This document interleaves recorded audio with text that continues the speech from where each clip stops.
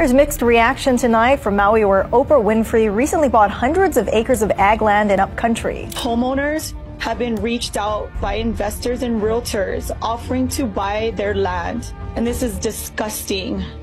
Asking for money. Pure evil, in my opinion. In this time of need, you want to take care of the greatest need of the people, and that's giving them money. I was thinking they look like running mates. Who's president? Oprah! That will put money directly in the hands of the people who need it right now.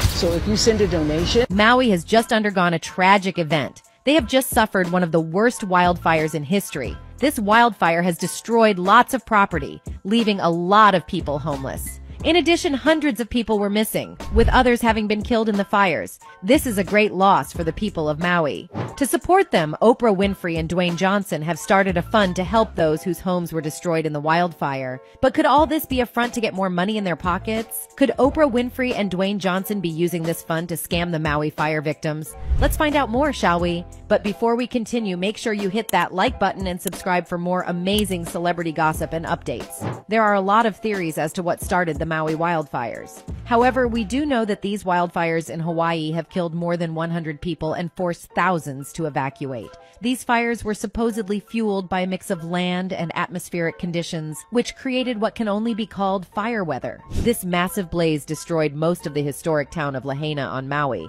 And since it started, the search for victims has continued as hundreds have gone missing. A few days after the fires broke out, Hawaii Governor Josh Green said there was very little left of Lahaina. It is estimated that more than 2,700 structures were destroyed in what is now known as the deadliest U.S. wildfire in more than a century. According to Green, he expects the death toll to keep climbing. He told CBS News, "There are more fatalities that will come. The fire was so hot that what we find is the tragic finding that you would imagine, as though a fire has come through and it's hard to recognize anybody." In the 2 weeks after the blazes spread, more than 800 people were reported missing, most of whom were children. However,